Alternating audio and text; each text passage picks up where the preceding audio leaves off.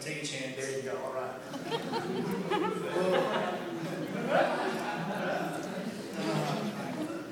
My name is Chance Williams, and what happened this trip was unexpected. Like, this trip, I wanted to learn. Like, I just came and just had this, like, I want to learn.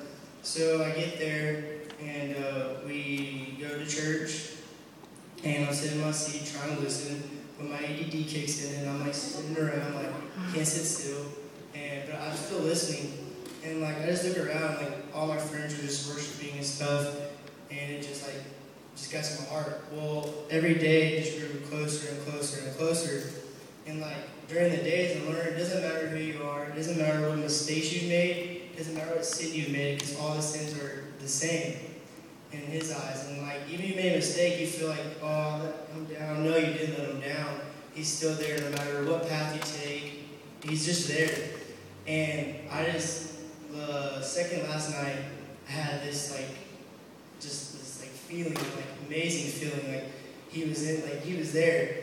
And so they said, stand up, if you Christ in your life. And I stood up, and the amazing feeling was, I haven't been me, I stood up, and all my closest friends, all my best friends that have been there for me, or been there for me, for everything, put their hand on my shoulders and just, like, loved me, and just, like, it was very emotional. And so the next day, because I was getting a taste, I was like, all right, and I was thinking, I want Him in my life, I want Him in my life. Well, then last night, we were worshiping, and, like, I'm a really shy person, like, I'm just really shy, and I would run up to the stage and dance and just, like, be right in front, and I just started, like, worshiping, like, I've never worshiped before. And so after that, I just go and I find Jesse, and I'm just like, I want Him in my life, I want Him in my life. So we go to a corner, and I just pray and just give it all I have to Him, and that was the most amazing feeling I've ever felt in my life. Like, just amazing. Like, I couldn't even speak. And so, I was so nervous. He wanted me to talk to everyone. I was like, I was just nervous. Like, okay, I'll talk. So I talk, and it just, I don't know, the Holy Spirit just came through, because everyone was shocked the way I talk to people. Because usually I'm a person that stutters, or I say things right, or like, just, so my whole point is, like, just don't be down on yourself, and don't try to do things when you're alone, because it doesn't work. Trust me, it does not work.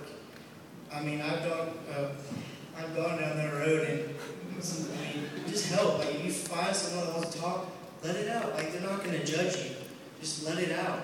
And all my friends there just, like, love. Like, one of my best friends, Zach, like, his sister got baptized, and it just, like, he was so happy, and, like, I, like, loved him, so, like, I was happy for him.